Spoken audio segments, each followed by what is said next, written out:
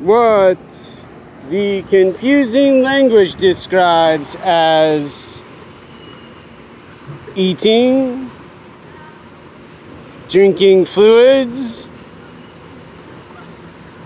using energy, and going to bed and waking up and repeating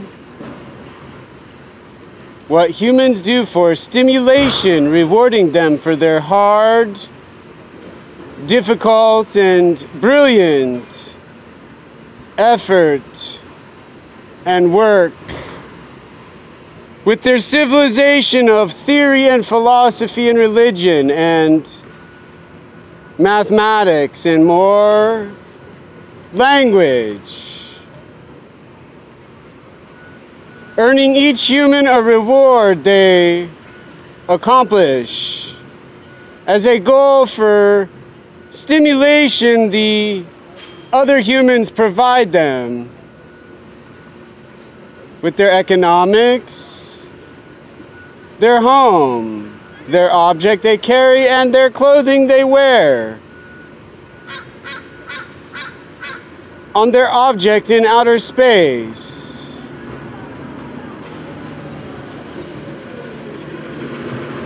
With buses and objects, humans,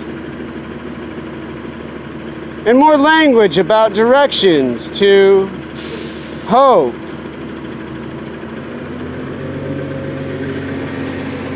Probably a place where there's more stimulation and more stimulation and more stimulation provided by more humans who use their objects,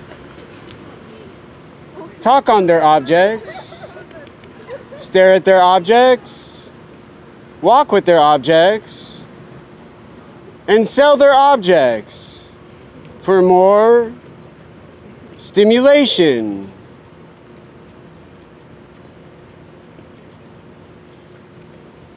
Those who are dominant appreciate much more than those who are declared lacking dominance and intellectual neurons.